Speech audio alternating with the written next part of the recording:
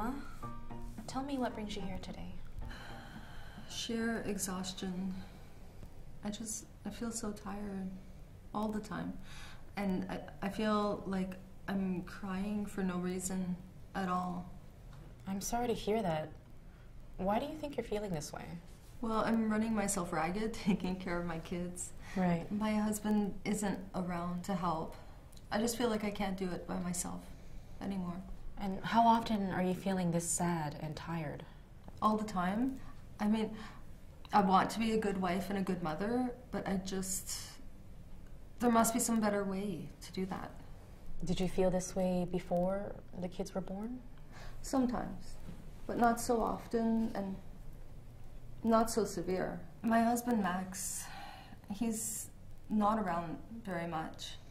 He's out looking for work, and when he is around, well, he drinks, but he's always saying how I'm keeping the house really messy and how I'm a mess and I'm a sorry excuse for a mother and a sorry excuse for a wife.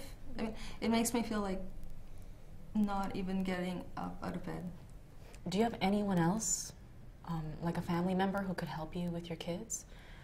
Or perhaps hire someone? We moved away from my family so that Max could have his job.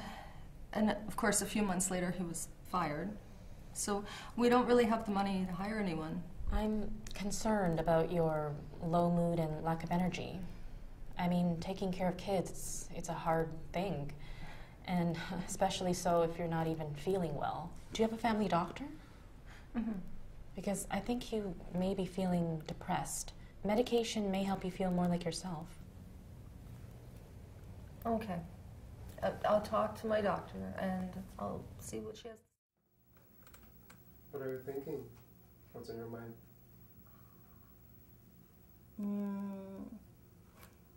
You'll never guess who I saw at the liquor mart today. Richard Rico? No, good guess. Good shape, I shouldn't feel good. I'm sorry, I said the wrong thing. I'm nervous, okay? What do you mean you're nervous? I feel funny because you feel funny. You're nervous because I feel funny. What does that mean? I feel like you're upset and I've upset you and I'm sorry. My fear was that it was going to be maudlin, and in the wrong hands I believe it would have been. But what I really felt and appreciated was the invisible hand of the editor. The clarity, the lack of redundancy, the sharpness of prose.